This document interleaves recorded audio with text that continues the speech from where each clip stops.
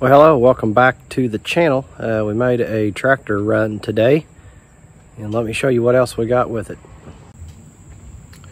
All right, so I picked up a WD wide front. It's got some new rubber there on the back. Also picked up I believe it's a 5-foot snap coupler blade. The tractor's got wheel weights front and rear on there. And then I've got a 2-row Allis planter that is functional, and it did plant this spring. My helper's showing up there in the background. There he is. What do you think, Prince?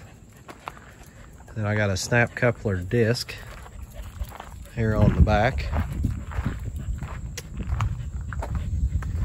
And then I still got 2 more loads to get. I've got a front end loader. I've got a 3-bottom plow. I've got a 3-point hitch conversion for the snap coupler. And then lastly is another parts tractor, WD-45 parts tractor. There's no motor on that machine, and the front end's gone, but it's got good transmission. And then let's slide over here on the side of the barn, and I'll show you what else picked up in this deal.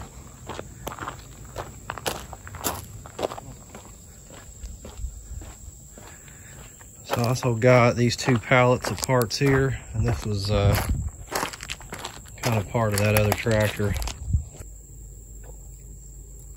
All right, so I got a flywheel, got another seat, air cleaner, sheet metal pieces.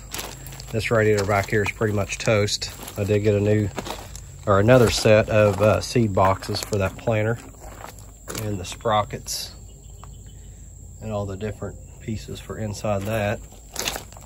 And then inside the building, there's a couple things I've already taken in.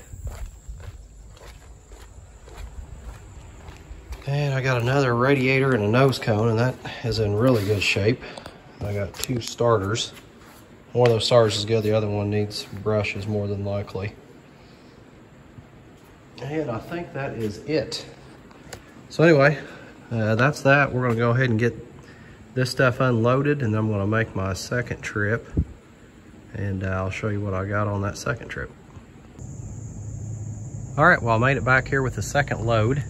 Picked up the 3-bottom plow and the front end loader. I'm not sure what model that is yet. Trip bucket set up. I will figure that out at some point. And then here's the WD-45 parts tractor here, and I need some transmission pieces out of that thing, so I'll have access to that. It's a lot of weight sitting right there. It's gonna be interesting here when I get my skid steer hooked up to it to get it picked off the trailer, but we will. And then here is the 3-point conversion. It's kind of cobbled up mess. Somebody had welded some pieces on there and try to make that work. The plow was used this spring, and the parts tractor had a fuel tank and air cleaner set up on it as well. I took it off so we didn't get it dented.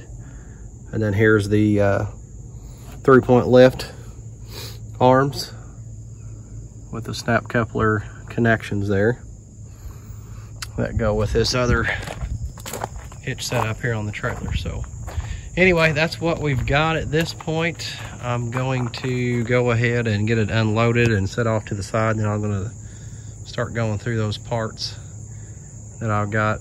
It's back there on the pallet that I showed you earlier, and that's probably going to be it. I'm going to probably look at selling some of that, recouping a little bit of my money off of that, and then probably split into this transmission here and get those parts that I need out of that as well. So anyway, a lot of that stuff I'll probably have in some other videos at some point in time. I've got a lot of irons in the fire at the moment, so that's all I've got. Thanks for watching. Hit like, subscribe, share the video, and stay in tune to the channel. We got lots of AC stuff coming up. Have a good day.